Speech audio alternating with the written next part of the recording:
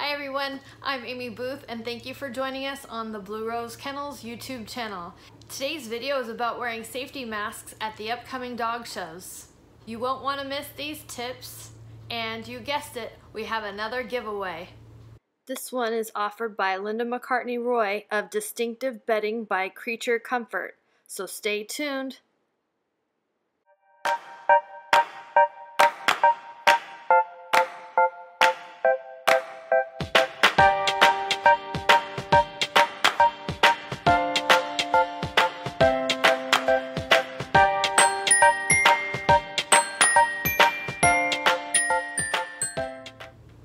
Masks. We all need to wear them for our safety and the safety of others. We need to consider our family, our friends, our fellow exhibitors, the judges, the superintendents, and so on and so on. Sure, masks can be uncomfortable. They might even be hard to breathe through.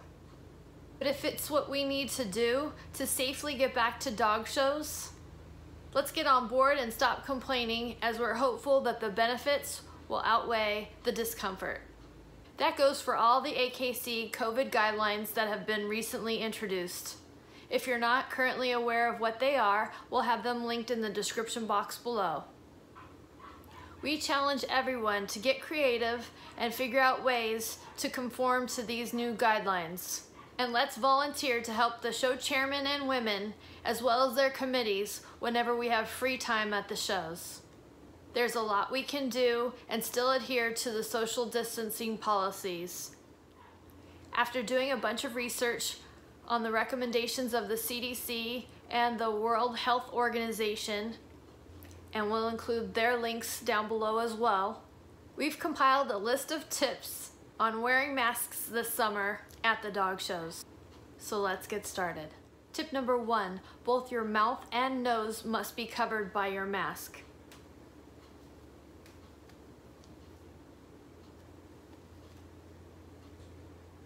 And you should pinch your mask over the bridge of your nose when you first put your mask on. It should fit comfortably and snugly over the sides of your face with no gaps between your skin and the mask. Avoid touching your eyes, nose, and mouth while putting your masks on. And of course, wash your hands prior to putting your mask on and immediately after your mask's removal. Tip number 2, have a spare mask or two ready in case your first mask gets wet or sweaty. A mask will do you no good once it's wet. It will be unable to screen out the coronavirus to protect you, and it will be even harder to breathe through. That being said, never reuse a single-use mask. And when you store a reusable mask, make sure you fold the side that touches your skin on the inside of the fold. Always touch just the loops or the strings of the mask and not the actual mask with your hands, other than when you pinch the nose. Reusable masks should be laundered regularly. Tip number 3, if you're having a hard time breathing, make sure you go back to your setup to safely remove your mask and give yourself a break. Make sure you stay 6 feet from anyone else and carefully remove your mask. In general though, if it isn't an emergency, resist the urge to remove your mask. Tip 4, stay hydrated and make sure you drink plenty of water. Dizziness or a racing heart are signs of heat exhaustion.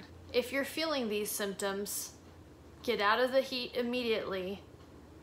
Try to remain 6 feet away from anyone else to remove your mask safely, and absolutely seek medical help. Tip number 5, keep your setup clean, even more clean than normal.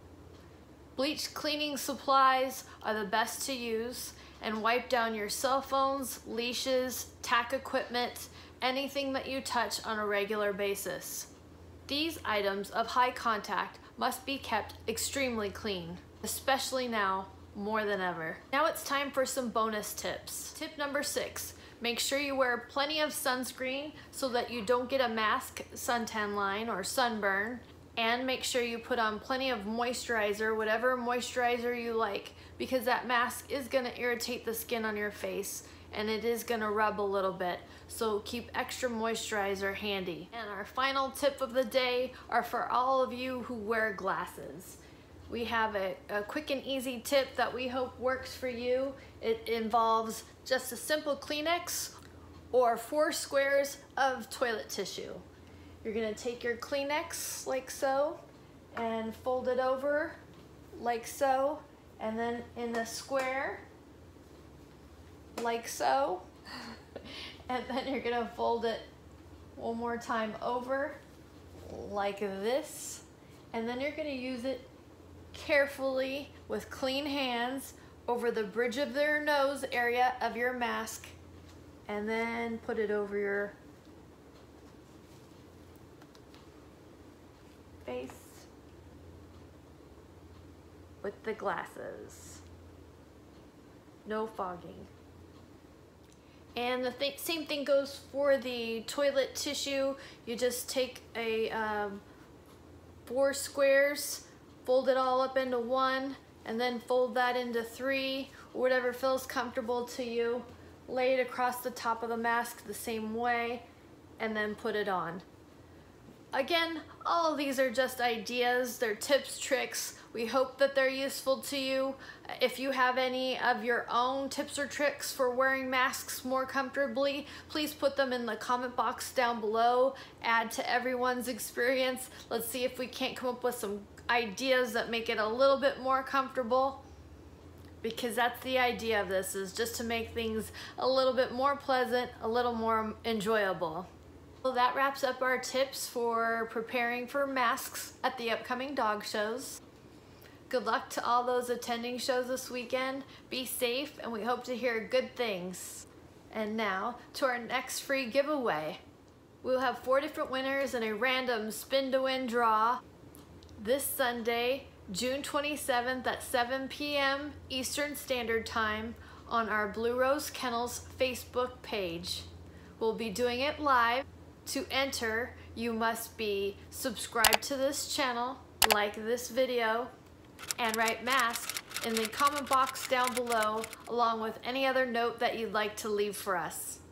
It's that simple, 3 little steps. What will we be raffling? 4 beautiful handmade masks done by Linda McCartney Roy of Distinctive Bedding by Creature Comfort. Feel free to check out her Facebook storefront, where she has lots of different dog supplies, including crate covers, crate pads, whelping box materials, and of course these beautiful masks in different colors and styles. The best part is they're only $10 including shipping. You can't beat that deal. We've also added a link to her page on our Blue Rose Kennels website store page. For now, we've put it under the healthcare tab because of the masks, but eventually we might be moving it to a vendor page that includes all of our favorite vendors.